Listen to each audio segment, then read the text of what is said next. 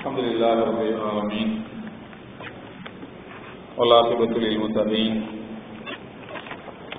Wassalatu wassalamu ala sayyidil anbiya'i wal mursalin wa ala alihi wa sahbihi ajma'in. கணித்துக்குரிய பெரியோர்களே, இதுவரை நாம் மரணத்தையும் அதில் நல்ல மரணம், தீய மரணம், மரண நேரத்தில் எப்படிப்பட்ட உணர்வுகள் எந்த மனிதர்களுக்கு எப்படியெல்லாம் ஏற்படுகிறது என்பதை பற்றி நாம் பார்ப்போம். இன்றிலிருந்து நாம் மன்னரை வாழ்க்கையை பற்றி, கபரை பற்றி, அதில் என்னென்ன நிலைகளில் மனிதன் இருப்பான் என்பதை பற்றி பார்க்க போகிறோம். ஹஜ்ரத் உஸ்மான் ரலியல்லாஹு தஆலா அன்ஹு ரசூலுல்லாஹி ஸல்லல்லாஹு அலைஹி வஸல்லம் அவர்களுடைய மருமகன், அவர்களுடைய 2 பெண் பிள்ளைகளை ஒருவர் பின் ஒருவராக, ருக்கையா அவர்களை முதலாவதும், அவர்கள் இறந்ததற்கு பிறகு உம்மு குல்சூம் அவர்களையும் மணமுடித்துக் கொண்டவர்கள். அதனால் ஜின் நூரைன், 2 ஒளிகளின் சொந்தக்காரர் என்கிற பெயரை பெற்றவர்கள். அந்த உஸ்மான் ரலியல்லாஹு தஆலா அவர்கள் கபரை பற்றி நினைக்கும் போதெல்லாம் அவருடைய தாடி நனையும் அளவுக்கு அழுது விடுவார்கள். ஏதாவது ஒரு கபரை கடந்து செல்ல வேண்டிய ஒரு நிலை ஏற்பட்டால் தேம்பி தேம்பி அவர்கள் அழுவார்கள். தாடி நனைந்து விடும் அளவுக்கு அழுவார்கள். உஸ்மான் ரலியல்லாஹுடைய தாடி ரொம்ப அடர்த்தியான தாடி. அதை பார்த்து ஹஜ்ரத் அபூபக்கர் சித்திக் ரலியல்லாஹு தஆலா அவர்கள் தாடியை பிடித்து முத்தம் கொடுப்பார்களாம். இந்த மாதிரியான ஒரு தாடி எனக்கும் இருந்தால் நன்றாக இருக்கும் என்று. அவ்வளவு ஒரு அடர்த்தியான தாடி உஸ்மான் ரலியல்லாஹு உடையது. கபரை கடந்து செல்லும் போது தேம்பி தேம்பி அழுவார்கள். அப்போது அவருடைய நண்பர்கள் எல்லாம் கேட்பார்கள், ததுக்குருள் ஜன்னத வன்னார், நீங்கள் சொர்க்கத்தை பற்றி நினைக்கின்றீர்கள், நரகத்தையும் பற்றி நீங்கள் நினைக்கின்றீர்கள். ஆனால் அவற்றை நினைக்கும் போதெல்லாம் உங்களுக்கு அழுகை வருவதில்லை. நரகத்தை பற்றி நீங்கள் கூறுகிறீர்கள், அப்போதெல்லாம் கூட நீங்கள் அழுவதில்லை. ஆனால் மன்னரையை பற்றி, கபரை பற்றி நினைக்கும் போது மாத்திரம் நீங்கள் இப்படி அழுகின்றீர்களே, குலுங்கி குலுங்கி ஏன் அழுகின்றீர்கள் என்று கேட்டார்கள். அப்போது உஸ்மான் ரலியல்லாஹு தஆலா அவர்கள் சொன்னார்கள், நான் இப்படி அழுவதற்கு காரணம் பெருமானார் ஸல்லல்லாஹு அலைஹி வஸல்லம் அவர்கள் சொல்லி தந்த ஒரு ஹதீஸ் தான், ஒரு பொன்மொழி தான். இன்னல் கபர அவ்வளவு மன்சிலின் மனாதிலில் ஆகிரா. மன்னரை என்பது மறுமை வாழ்வினுடைய முதல் ஸ்டேஜ். மரணத்துக்கு பிறகு வரக்கூடிய வாழ்க்கையினுடைய முதல் படிக்கட்டு, முதல் ஸ்டேஜ் மன்னரை தான். மன்னரை வாழ்வின் விசாரணையின் போது ஒரு மனிதன் தப்பித்து விட்டால், மன்னரை வாழ்வின் தண்டனையில் இருந்து ஒரு மனிதன் தப்பித்து விட்டால், அதன் பின்னர் அவனுக்கு வரக்கூடிய வாழ்க்கையெல்லாம், நிகழ்வுகள் எல்லாம் மிக எளிதாக அவன் அதை கடந்து போய்விடலாம். பயில்லம் என்று மின்ஹு, மன்னரை வாழ்வினுடைய தண்டனையில் இருந்து ஒரு மனிதன் தப்பிக்கவில்லை என்றால் அதன் பிறகு அவனுக்கு அஷத்து மின்ஹு, அதைவிட பயங்கரமான சம்பவங்களை எல்லாம் அவன் தன்னுடைய மறுமை வாழ்விலே சந்திக்க வேண்டியது இருக்கும். எனவேதான் நான் மன்னரை நினைத்தால் இப்படி அழுகின்றேன் என்று சொன்னார்கள். மன்னரையிலிருந்து தப்பிப்பதுதான் மறுமை வாழ்வில் ஈடேற்றம் பெறுவதற்கான முதல் வழி. மன்னரை வாழ்வில் தண்டனையிலிருந்து தப்பிக்கவில்லை என்றால் மறுமையில் நரகத்தினுடைய தண்டனையிலிருந்து தப்ப முடியாது. அதனால் தான் நான் கபரை நினைத்து அழுகின்றேன் என்று சொன்னார்கள். பிறகு சொன்னார்கள், நபிகள் நாயகம் ஸல்லல்லாஹு அலைஹி வஸல்லம் சொன்னார்கள் என்று குறிப்பிட்டார்கள், மா ராயித்து மம்பரன் கத்து இல்லாவல் கபரு அஃதாமி.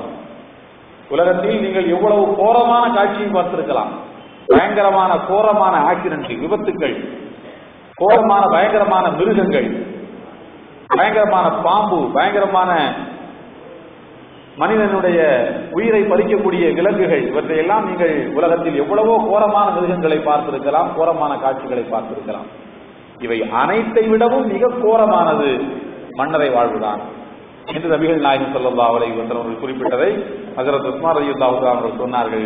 அதனால் தான் நான் மன்னரை வாழ்க்கையை நினைக்கும் போதெல்லாம் அழுகின்றேன் என்று குறிப்பிட்டார்கள். திர்மிதி என்ற நூலில் இடம்பெற்றிருக்கிறது இந்த நபிமொழி. 2230வது ஹதீஸ். அன்புக்குரியவர்களே, எனவே மன்னரை வாழ்வு என்பது மறுமை வாழ்வின் தொடக்கம். கபரில் விசாரணையில் இருந்து ஒரு மனிதன் தப்பித்து விட்டால், கபருடைய தண்டனையிலிருந்து தப்பித்து விட்டால் மறுமை வாழ்க்கையில் தப்பித்து விடலாம். கபரிலே சிக்கிக் கொண்டால் மறுமையிலும் சிக்கிக் கொள்ள வேண்டியதுதான். மறுமையினுடைய தொடக்க படிக்கட்டு, முதல் படிக்கட்டு மண்ணறை தான் என்று பெருமானார் ஸல்லல்லாஹு அலைஹி வஸல்லம் அவர்கள் குறிப்பிடுகிறார்கள். உலகத்தில் எப்படி எங்கிருந்து வேண்டுமானாலும் நாம் தப்பிவிடலாம்.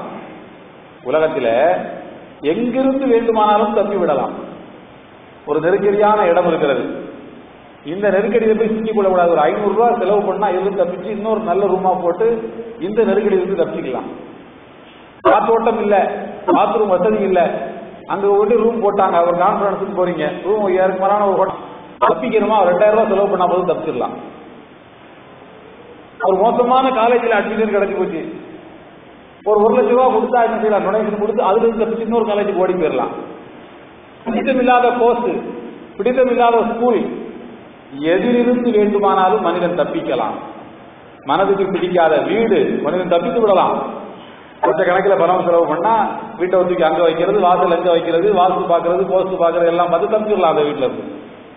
உலகத்தில் மனிதன் எவ்வளவு பெரிய நெருக்கடியில் இருந்து வேணாலும் தப்பிக்கலாம், இறுதியில் அவன் மண்ணறையிலிருந்து தப்பிக்கவே முடியாது. மண்ணறையிலிருந்து தப்பிக்கவே முடியாது. நம்மிலே பலருக்கும் ஒரு சந்தேகம் இருக்கும், அப்படின்னா தீ வச்சு எரிக்கிறாங்களே அவங்க எல்லாம் மண்ணறையிலிருந்து தப்பிச்சிட்டாங்க தானே, தீ வச்சு எரிக்க சொல்லிட்டா மண்ணறையிலிருந்து தப்பிச்சிடலாம் தானே.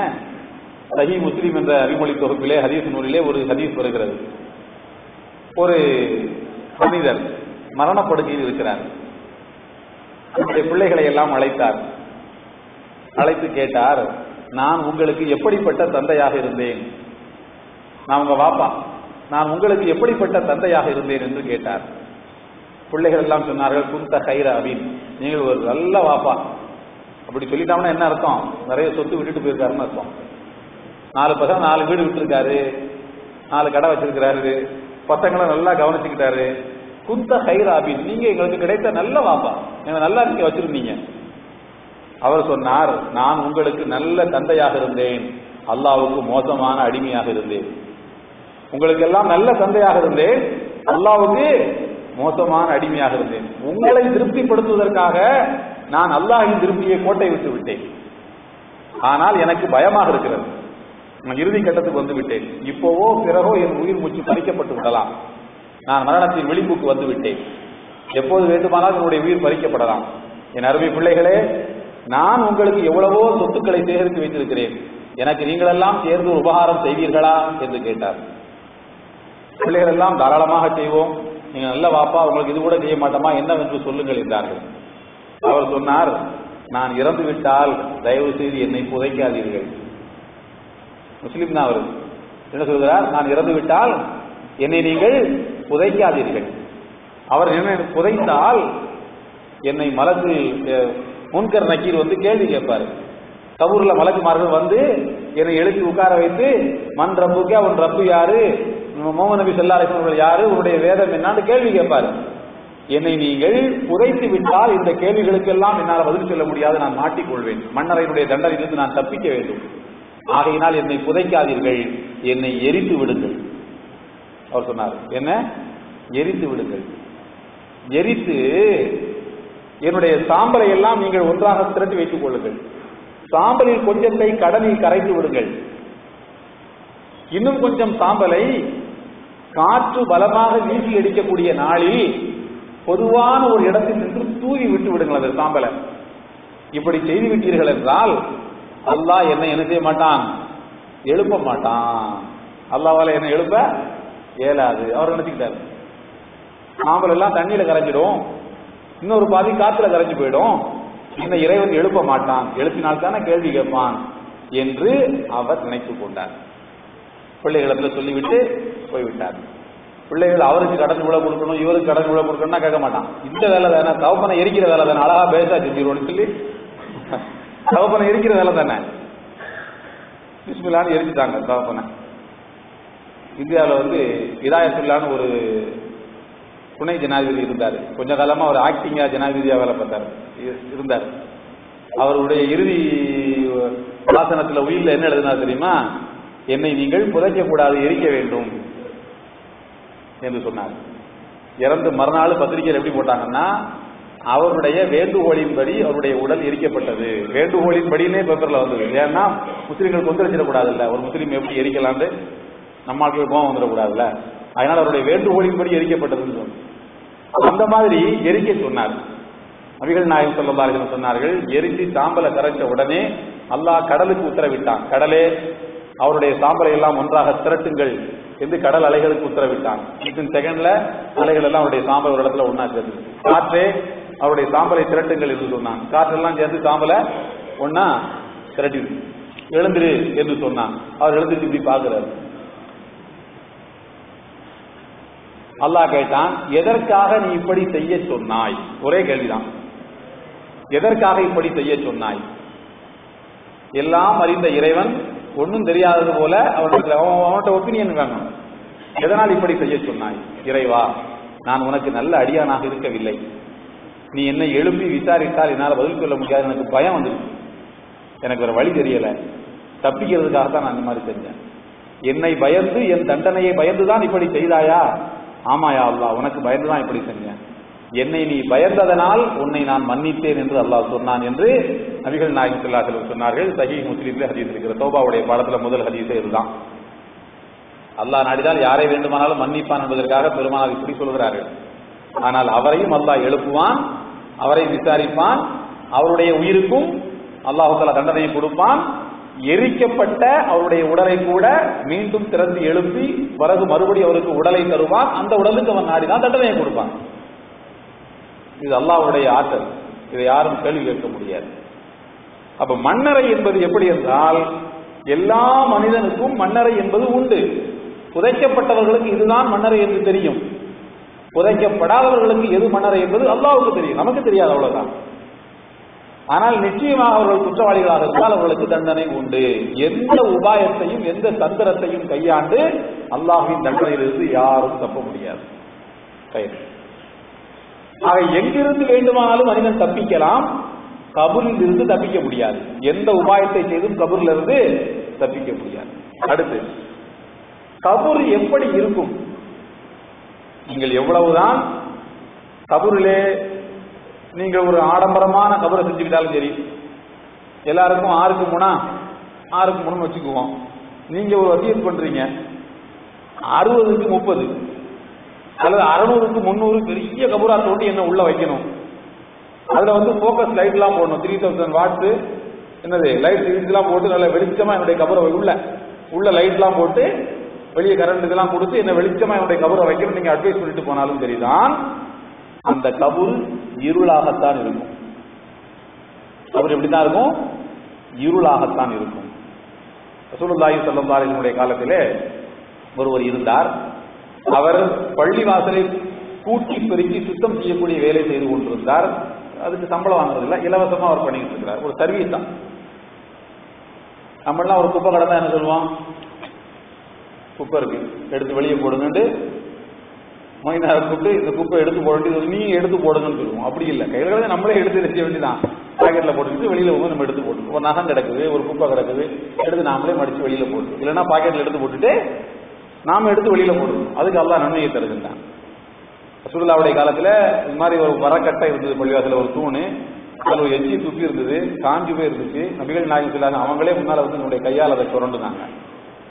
அதுக்கெல்லாம் வேலைக்கு ஆள் அவங்க என்ன செய்யல, அவரை கூப்பிட்டு இவரை கூப்பிட்டுலாம் சொல்லல. பள்ளிவாசலை ஒரு கூட்டி பெருக்கி இலவசமாக சுத்தம் செய்யக்கூடிய வேலையை செய்து கொண்டிருந்தார். திடீர்னு ஒரு நாள் அவர் இறந்து விட்டார். உடனே சஹாபாக்கள் எல்லாம் இரவோடு இரவா அதை அடக்கம் செய்து விட்டார்கள். மறுநாளைக்கு பெருமானார் ஸல்லல்லாஹு அலைஹி வஸல்லம் பார்க்கிறார்கள், அவரை காணோம்.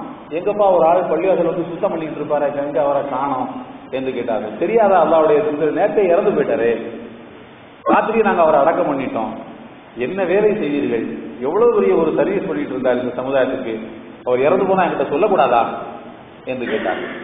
சஹாபாக்கள் எல்லாம் சொன்னார்கள், அல்லாஹ்வுடைய தூதரே, உங்களிடத்தில் சொல்லும் அளவுக்கு அவருடைய மரணம் ஒரு பெரிய செய்தி என்று நாங்கள் நினைக்கவில்லை. அவர் ஒரு பெரிய மனுஷனா இருந்தா தான் 4 பேருக்கு சொல்லி அனௌன்ஸ் பண்ணி அப்படி செஞ்சு நிறைய கூட்டத்தை கூட்டி அவர் அடக்கம் பண்றதெல்லாம் செய்ய முடியும். ஒரு சராசரியான மனுஷன் தான், ஒரு சாதாரண ஆளு. அவருடைய மரணத்தை உங்களுக்கு சொல்லக்கூடிய அளவுக்கு ஒரு பெரிய செய்தி என்று நாங்கள் கருதவில்லை என்று சொன்னார். நபிகள் நாயகம் ஸல்லல்லாஹு அலைஹி வஸல்லம் சொன்னார்கள், சரி விடுங்கள், அவருடைய கபர் எங்கே இருக்கிறது என்று கேட்டார்கள். கபர் வாங்க, கபரை காட்டுங்க என்று சொன்னார்கள். அடக்கம் செய்யப்பட்ட அவருடைய மண்ணறைக்கு அருகில் நபிகள் நாயகம் ஸல்லல்லாஹு அலைஹி வஸல்லம் சென்றார்கள். அவருக்காக பிரார்த்தனையும் செய்தார்கள்.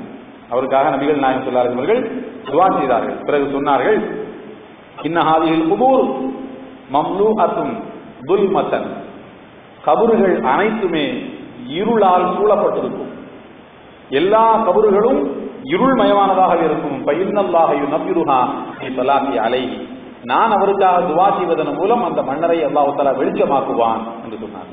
அப்ப மண்ணறையினுடைய இயல்பு என்னன்னா அது இருளானதுதான். எவ்வளவு பெரிய மனுஷனை கொண்டு போய் வச்சாலும் சரிதான், அது எப்படிதான் இருக்கும்? இருளாகத்தான் இருக்கும். அவருக்காக பிரார்த்தனை செய்யும் போது அந்த மண்ணறை வெளிச்சமடைகிறது. அதனால இறந்து போனவங்களுக்காக என்ன செய்யணும்? துஆ செய்யணும். அப்பதான் நாம இறந்தா நமக்கு துஆ செய்யறதுக்கு 4 பேர் இருப்பான். நாம வேதாந்தம் பேசிக்கிட்டு இருந்தா நமக்கு துஆ செய்யறதுக்கு ஒருத்தன் வரமாட்டான். அவர் கபருக்கு அவர் தேடிக்கிற வேண்டியதான், ஏன் கபருக்கு நான் தேடிக்க தத்துவம்.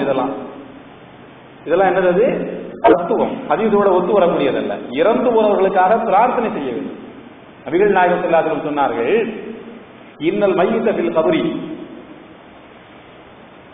இன்னல் மையித ஃபில் கபரி, கபரில் வைக்கப்பட்டிருக்கக்கூடிய ஒரு மையத் இருக்கிறது, அது கடலில் மூழ்கி கொண்டிருக்கக்கூடிய கல் கரீத்தி ஃபில் நஹர், கடலில் மூழ்கி கொண்டிருப்பவனை போல, ஏதாவது ஒன்று கிடைத்தால் அதை பிடித்துக் கொண்டு மேலே வந்துவிட மாட்டோமா என்று கடலில் மூழ்குபவன் நினைப்பான். அதுபோல யாராவது துஆ செய்து விட மாட்டார்களா, நம்முடைய மன்னரையின் வேதனை குறைந்து விடாதா, இந்த இருள் நீங்கி விடாதா, வெளிச்சம் கிடைத்து விடாதா என்று கபரில் இருப்பவர்கள் நினைப்பார்கள் என்று நபிகள் நாயகம் ஸல்லல்லாஹு அலைஹி வஸல்லம் சொல்கிறார்கள்.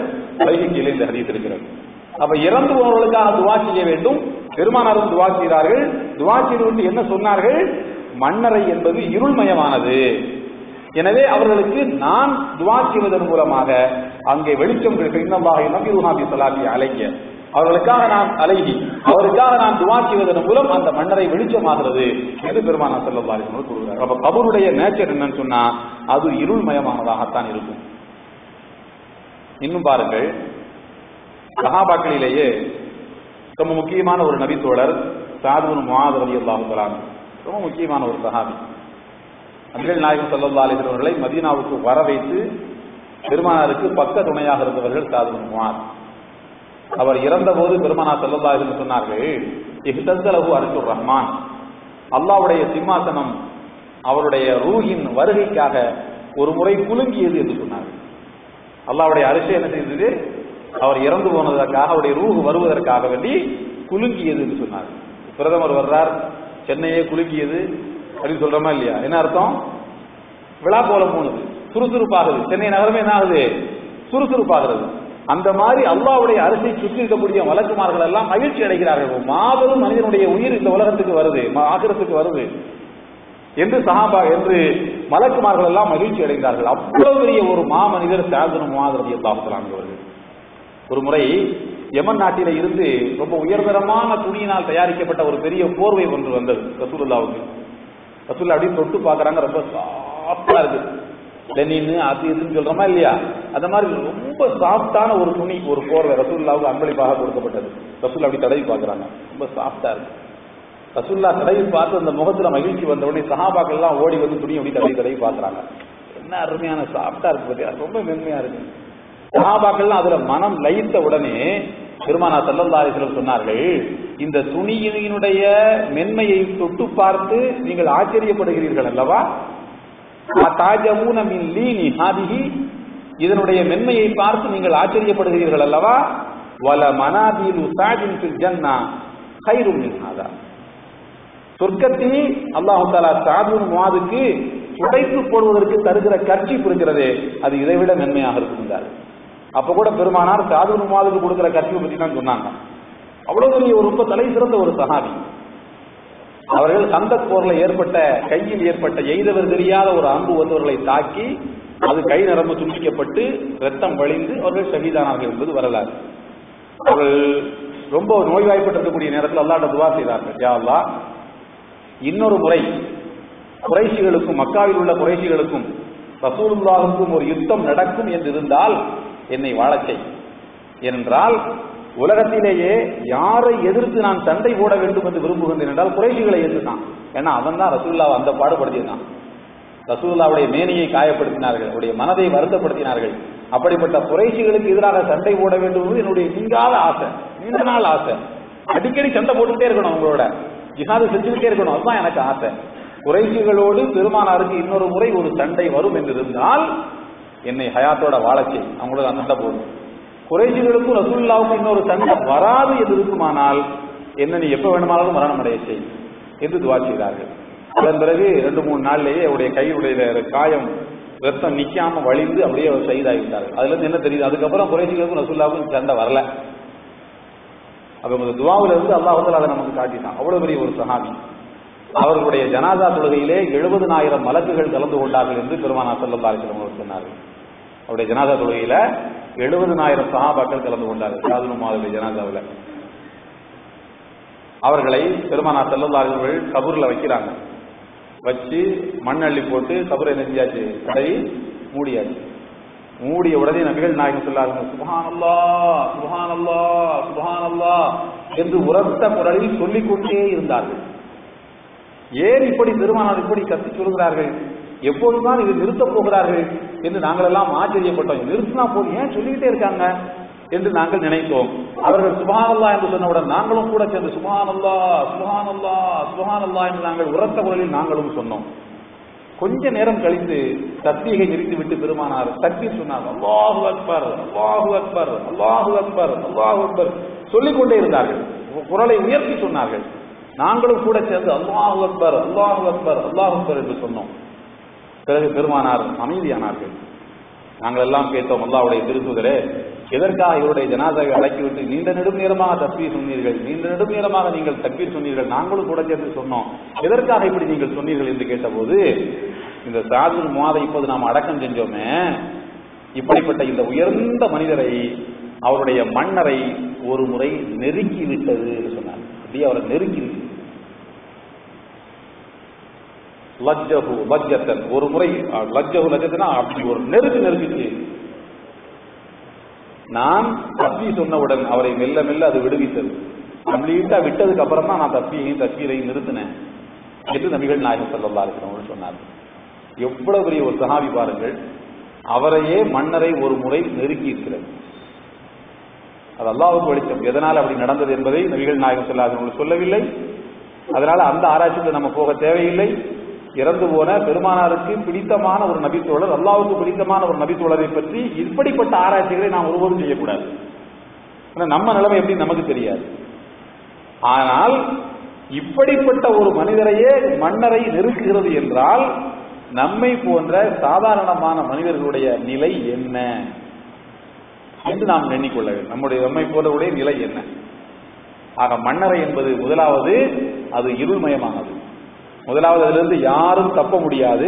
இரண்டாவது அது இருள்மயமானது, யாரும் என்ன செய்ய முடியாது. எவ்வளவு பெரிய லைட்டை கொண்டு வந்து அதுல வெளிச்சத்தை தந்துவிட முடியாது, வெளியில் உள்ளவர்கள் பிரார்த்தனை செய்தால் தவிர. இவர்கள் துவா செய்யும் போது அந்த மன்னரைக்கு அல்லாஹ் என்ன செய்யறான், வெளிச்சத்தை கொடுக்கின்றான்.